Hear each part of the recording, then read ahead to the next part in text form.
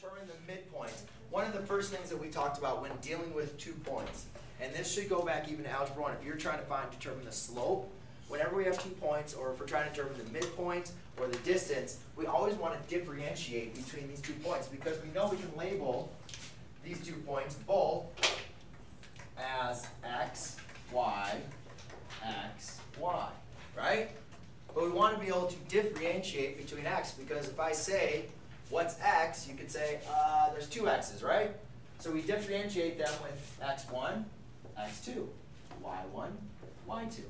I have seen some students do x1, x2, y1, y2. Remember, every coordinate point has an x and a y coordinate to it. So make sure it's always x, y, x, y.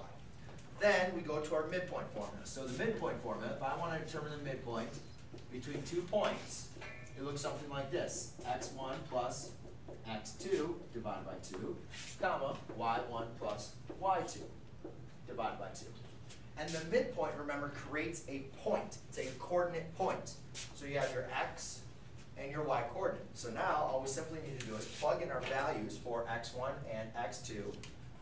And therefore we have negative 12 plus negative 8 divided by 2, comma, and then we plug in our values for y1, which is negative 7, plus negative 4 divided by 2. Now, notice, ladies and gentlemen, I put these in parentheses. That's just to make sure I don't make a mistake on my subtraction sign or my opposite sign. I want to make sure I have that correct. Yes.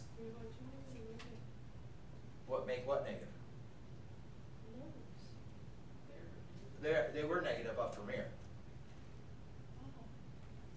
Did you write that round down wrong? Oh, okay.